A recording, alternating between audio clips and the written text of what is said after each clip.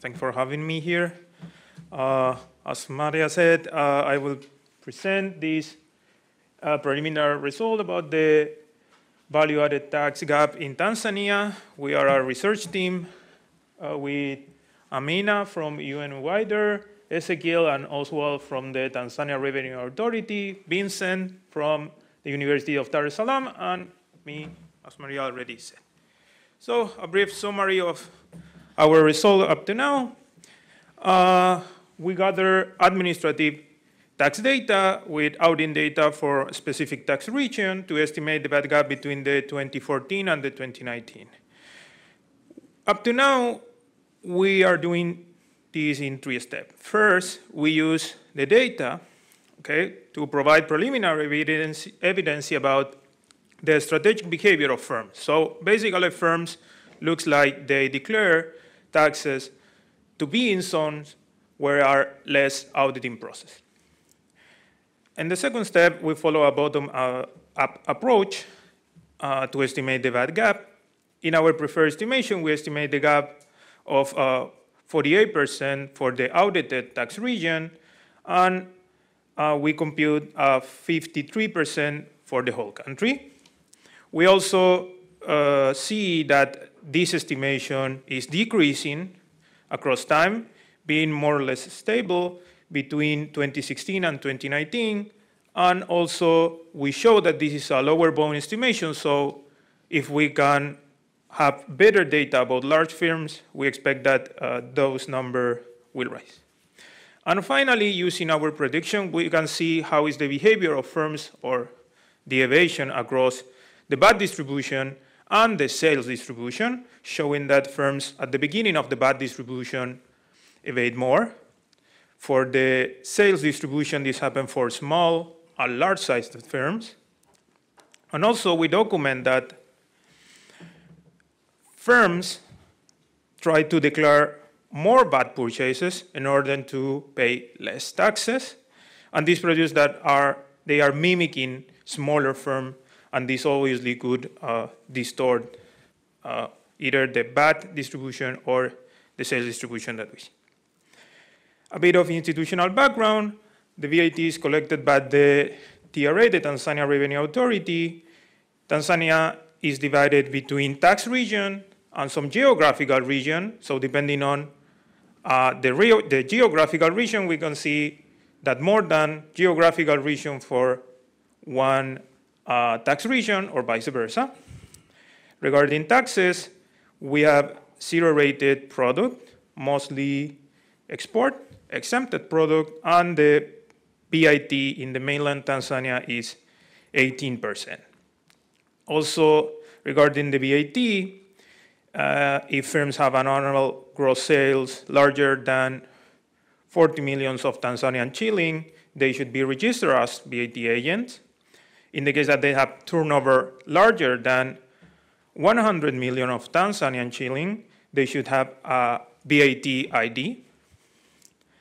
And in this case, as in many other countries, the VAT is basically sales less purchases taxes. And also, firms can ask for coming forward some credit. Regarding audit, this is annual plan by each tax region. And what does this mean is basically could be some more general strategy, but we can interpret it that each region can decide specifically what will they do. This is based on the auditing process in the taxpayer turnover trends and payment. So this is something like a risk assessment estimation. Regarding our data, we have audit data at a firm level between 2018 and 2022. This is where the audited were conducted. And the period that they audited goes between 2013 and 2021. Basically, we have, as I told you, where the audited start and where it end, and the period covered. We have the different type of auditing, and the amount recovered per type of taxes. This is important because we can see if some firms have zero VAT, but have positive evasion in other taxes. And we can denominate these firms as bad compliers. Regarding the VAT declaration, we have administrative data. So basically, we have all the bad form that firms monthly fill to the TRA. This is between the 2011 and the 2021.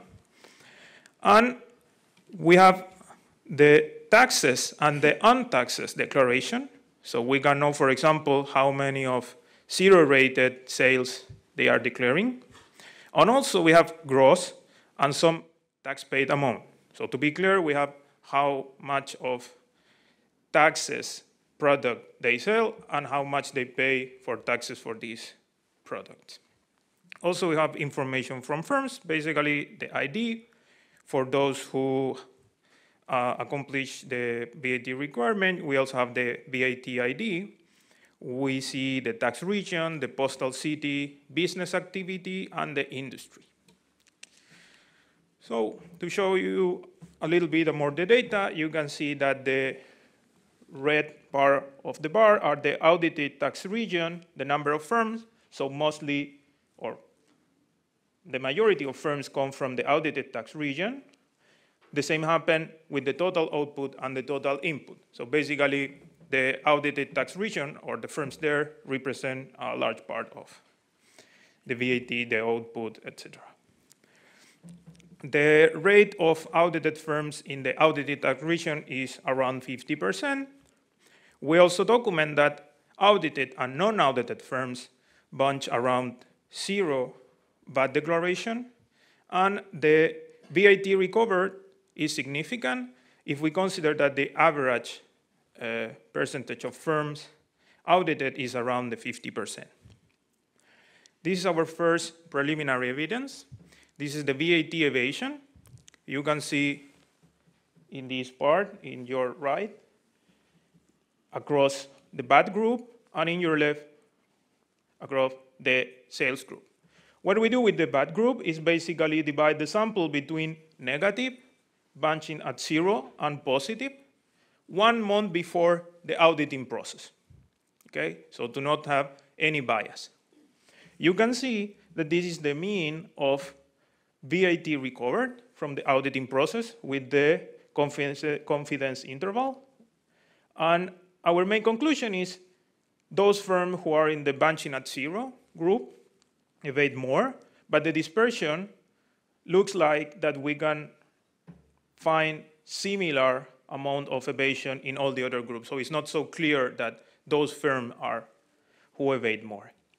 Regarding the sales group, we divide the sample by the total sales per year.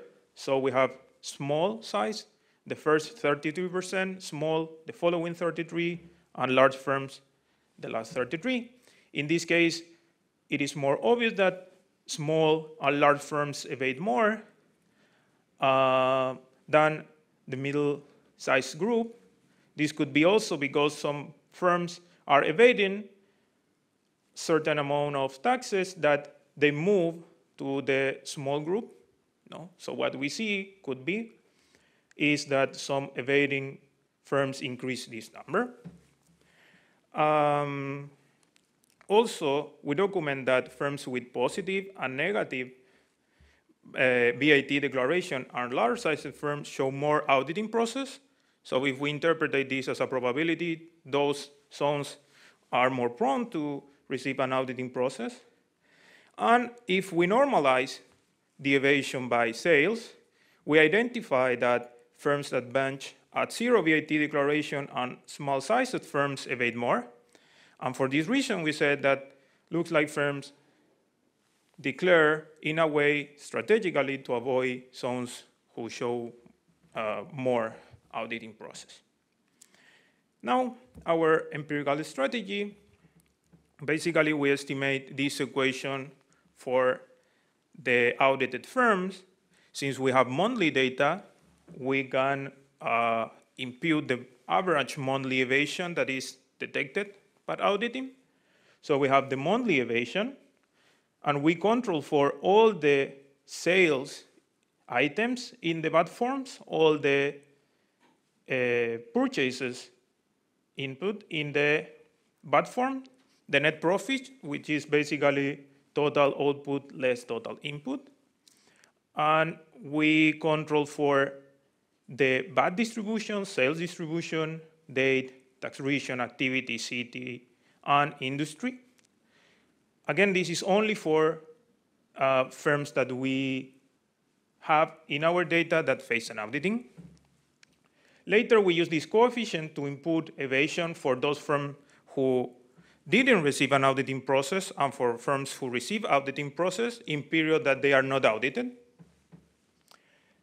Using that, we can estimate the VAT gap, which is basically the total amount of evasion over the total amount of taxes that they should pay, which is evasion plus the taxes that they already paid. We did this per year. And to estimate the country VAT gap, we assume that the VAT gap rate between audited tax region and the country is the same as the tax paid. Okay? And to avoid some problems, because of the sign of some audit declaration, particularly when they input credit, we use the absolute values of the tax. So this is our first result. This is our preferred estimation, where we can see that we can estimate the VAT gap between 2014 and 2019. Okay? The average VAT gap is 48.5%, and between 2016 and 2019, this become more stable and fall a little bit to 44%. If we don't consider the large taxpayer department, which are the larger firms, because we don't have so many auditing process there, this estimation increased about 20 percentage points. And because of that, we say that this is a lower bound estimation, and we are trying to get more data about auditing in this group to improve our results. This is regarding the country. We see that same patterns as before still hold, but now the average VAT gap increased to 53%. And finally, using this evasion prediction, we can see what happened with evasion across, again, the VAT distribution and the sales distribution. To normalize this and give a better intuition about that, we normalize by the sales, and we can see that regarding the VAT distribution, evasion is monotonously decreasing, with firms at the beginning of the VAT distribution evading more. So we can suppose that firms that bunch at zero and who have negative VAT declaration are those who are evading more. But more interesting, in the sales case, we see a U-shaped form, which means that small sized firms evade more, but also large. And this is interesting because something is happening in the large firms that they are evading more. So our preliminary conclusion, in our preferred estimation, we document that the VAT gap is around 84% for the audited tax region and 53% for the whole country, and this is a lower bound estimation. We also document that firms declare more purchases about the VAT to increase evasion, and as I told you before, this produces smaller VAT declaration, and firms are mimicking small-sized firms. What are the policy implications of our result up to now? The first one is that to estimate the VAT gap, we need to consider not only the heterogeneity across the VAT declaration, also we need to see what happened across sales. Something happened in large sizes firms that needs attention, and it's not so clear not only the incentive, also the amount. We can expect that with better data, perhaps this part of evasion will rise a bit more. So this could be something similar to what is documented nowadays with personal income data with leaks.